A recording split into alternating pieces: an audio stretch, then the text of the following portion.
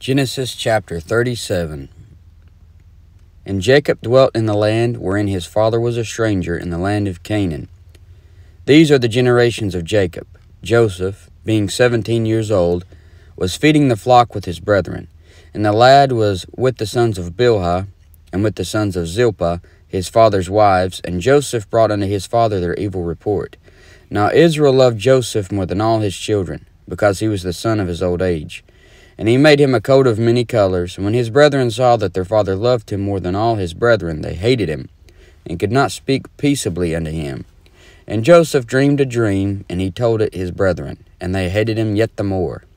And he said unto them, Hear, I pray you, this dream which I have dreamed. For behold, we were binding sheaves in the field, and lo, my sheaf arose and also stood upright. And behold, your sheaves stood round about, and made obeisance to my sheaf. And his brethren said to him, Shalt thou indeed reign over us? Or shalt thou indeed have dominion over us? And they hated him yet the more for his dreams and for his words. And he dreamed yet another dream, and told it his brethren, and said, Behold, I have dreamed a dream more. And behold, the sun and the moon and the 11 stars made obeisance to me. And he told it to his father and to his brethren. And his father rebuked him, and said unto him, What is this dream that thou hast dreamed? Shall I and thy mother and thy brethren indeed come to bow down ourselves to thee to the earth? And his brethren envied him, but his father observed the same. And his brethren went to feed their father's flock in Shechem.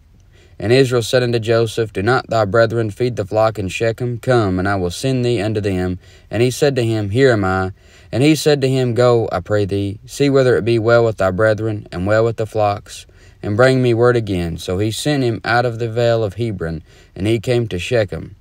And a certain man found him, and behold, he was wandering in the field. And the man asked him, saying, What seekest thou? And he said, I seek my brethren. Tell me, I pray thee, where they feed their flocks. And the man said, They are departed hence, for I heard them say, Let us go to Dothan. And Joseph went after his brethren, and found them in Dothan. And when they saw him afar off, even before he came near unto them, they conspired against him to slay him. And they said one to another, Behold, this dreamer cometh. Come now, therefore, and let us slay him, and cast him into some pit, and we will say, Some evil beast hath devoured him, and we shall see what will become of his dreams. And Reuben heard it, and he delivered him out of their hands, and said, Let us not kill him. And Reuben said unto them, Shed no blood, but cast him into this pit that is in the wilderness, and lay no hand upon him, that he might rid him out of their hands, to deliver him to his father again. And it came to pass, when Joseph was coming to his brethren, that they stripped Joseph out of his coat of many colors that was on him. And they took him and cast him into a pit, and the pit was empty, there was no water in it. And they sat down to eat bread, and they lifted up their eyes and looked, and behold, a company of Ishmaelites came from Gilead, with their camels bearing spicery and balm and myrrh, going to carry it down to Egypt. And Judah said unto his brethren, What profit is it if we slay our brother and conceal his blood? Come, and let us sell him to the Ishmaelites, and let not our hand be upon him, for he is our brother and our flesh. And his brethren were content. Then there passed by Midianites, merchantmen, and they drew and lifted up Joseph out of the pit, and sold Joseph to the Ishmaelites for 20 pieces of silver. And they brought Joseph into Egypt. And Reuben returned into the pit, and behold, Joseph was not in the pit. And he rent his clothes. And he returned unto his brethren, and said, The child is not, and I, whither shall I go? And they took Joseph's coat, and killed a kid of the goats, and dipped the coat in the blood. And they sent the coat of many colors, and they brought it to their father, and said, This have we found. Know now whether it be thy son's coat or no. And he knew it, and said, It is my son's coat. An evil beast hath devoured him. Joseph is without doubt rent in pieces. And Jacob rent his clothes, and put sackcloth upon his loins, and mourned for his son many days. And all his sons and all his daughters rose up to comfort him, but he refused to be comforted. And he said, For I will go down into the grave unto my son mourning.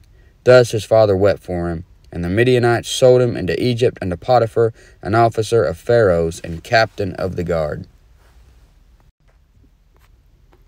Genesis chapter 38. And it came to pass at that time that Judah went down from his brethren, and turned in to a certain Adulamite, whose name was Hira.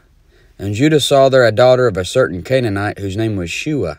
And he took her and went in unto her, and she conceived and bare a son, and called his name And she conceived again, and bare a son, and called his name Onan. And she yet again conceived and bare a son, and called his name Shelah. And he was at Chezib when she bare him. And Judah took a wife for his firstborn, whose name was Tamar. And Judah's firstborn, was wicked in the sight of the Lord, and the Lord slew him. And Judah said unto Onan, Go in unto thy brother's wife, and marry her, and raise up seed to thy brother. And Onan knew that the seed should not be his. And it came to pass, when he went in unto his brother's wife, that he spilled it on the ground, lest that he should give seed to his brother. And the thing which he did displeased the Lord, wherefore he slew him also. Then said Judah to Tamar his daughter-in-law, Remain a widow at thy father's house, till Shelah my son be grown. For he said, Lest peradventure he die also, as his brethren did. And Tamar went and dwelt in her father's house. And in process of time the daughter of Shua, Judah's wife, died. And Judah was comforted, and went up unto his sheep shearers to Timnath, he and his friend Hira the Adullamite. And it was told Tamar, saying, Behold, thy father-in-law goeth up to Timnath to shear his sheep.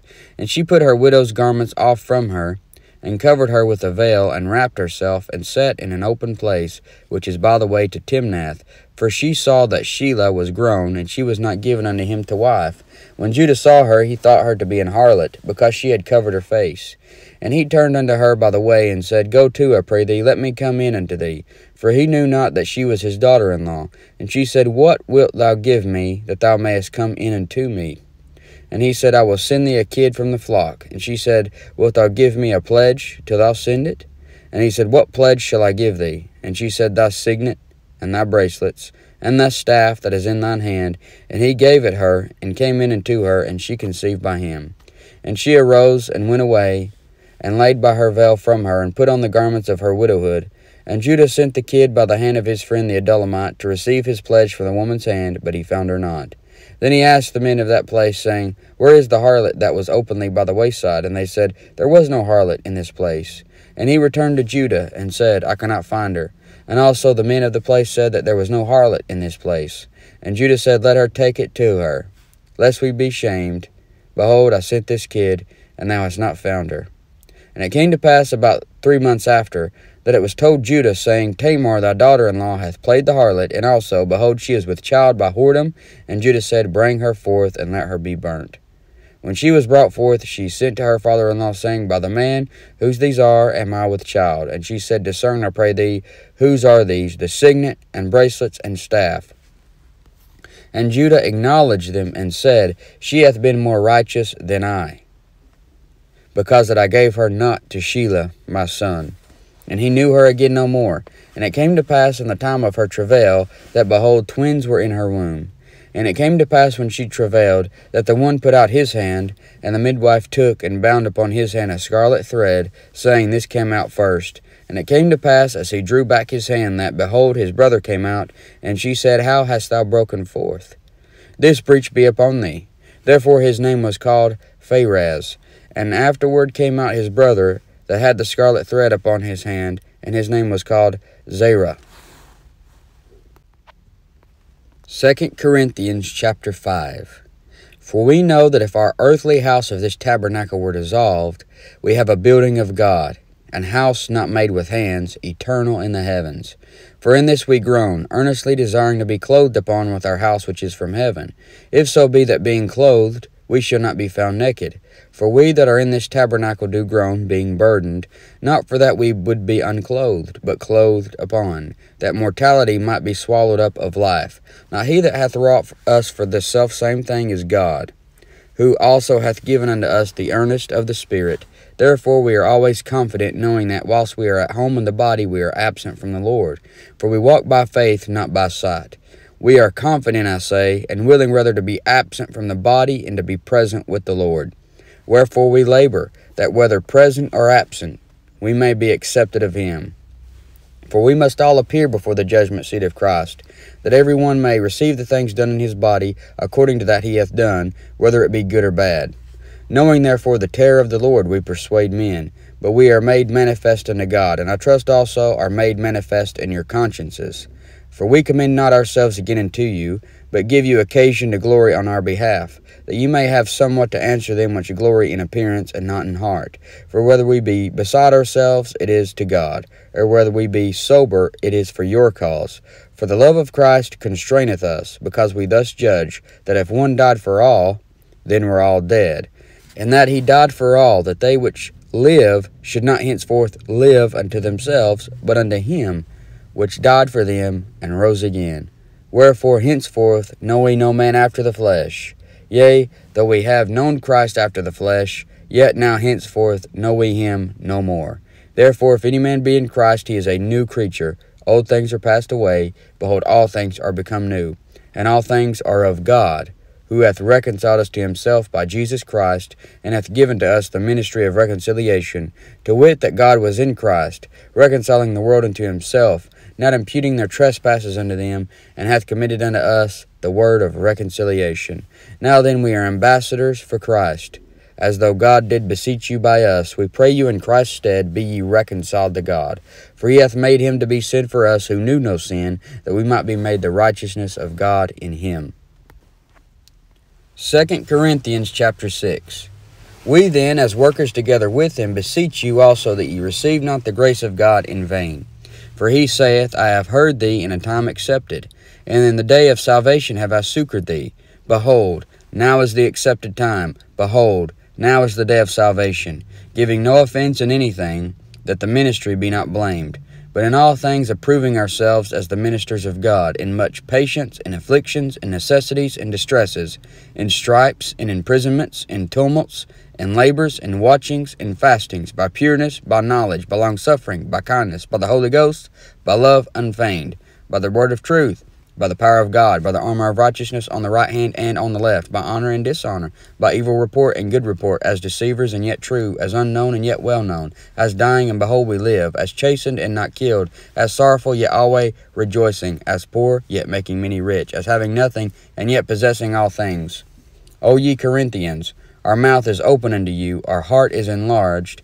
Ye are not straitened in us, but ye are straitened in your own bowels. Now for a recompense in the same, I speak as unto my children, be ye also enlarged. Be ye not unequally yoked together with unbelievers. For what fellowship hath righteousness with unrighteousness? And what communion hath light with darkness? And what concord hath Christ with Belial? Or what part hath he that believeth with an infidel? And what agreement hath the temple of God with idols? For ye are the temple of the living God. As God hath said, I will dwell in them, and walk in them, and I will be their God, and they shall be my people. Wherefore come out from among them, and be ye separate, saith the Lord, and touch not the unclean thing, and I will receive you, and will be a father unto you, and ye shall be my sons and daughters, saith the Lord Almighty. Proverbs chapter 19. Better is the poor that walketh in his integrity, than he that is perverse in his lips and is a fool. Also that the soul may be without knowledge, it is not good. And he that hasteth with his feet sinneth. The foolishness of man perverteth his way, and his heart fretteth against the Lord. Wealth maketh many friends, but the poor is separated from his neighbor. A false witness shall not be unpunished, and he that speaketh lies shall not escape. Many will entreat the favor of the prince, and every man is a friend to him that giveth gifts. All the brethren of the poor do hate him. How much more do his friends go far from him? He pursueth them with words, yet they are wanting to him. He that getteth wisdom loveth his own soul. He that keepeth understanding shall find good. A false witness shall not be unpunished, and he that speaketh lies shall perish. Delight is not seemly for a fool, much less for a servant to have rule over princes. The discretion of a man deferreth his anger, and it is his glory to pass over a transgression. The king's wrath is as the roaring of a lion, and his favor is as dew upon the grass. A foolish son is the calamity of his father, and the contentions of a wife are a continual dripping. House and riches are the inheritance of fathers, and a prudent wife is from the Lord. Slothfulness casteth into a deep sleep, and an idle soul shall suffer hunger. He that keepeth the commandment keepeth his own soul, but he that despiseth his way shall die. He that hath pity upon the poor lendeth unto the Lord, and that which he hath given will he pay him again. Chasten thy son while there is hope, and let not thy soul spare for his crying. A man of great wealth shall suffer punishment, for if thou deliver him, yet thou must do it again. Hear counsel, and receive instruction, that thou mayest be wise in thy latter end. There are many devices in a man's heart. Nevertheless, the counsel of the Lord, that shall stand. The desire of a man is his kindness, and a poor man is better than a liar. The fear of the Lord tendeth to life, and he that hath it shall abide satisfied. He shall not be visited with evil. A slothful man hideth his hand in his bosom, and will not so much as bring it to his mouth again. Smite a scorner, and the simple will beware, and reprove one that hath understanding, and he will understand knowledge. He that wasteth his father, and chaseth away his mother, is a son that causeth shame, and bringeth reproach. Cease, my son, to hear the instruction that causeth to err from the words of knowledge. An ungodly witness scorneth judgment, and the mouth of the wicked devoureth iniquity. Judgments are prepared for scorners, and stripes for the back of fools.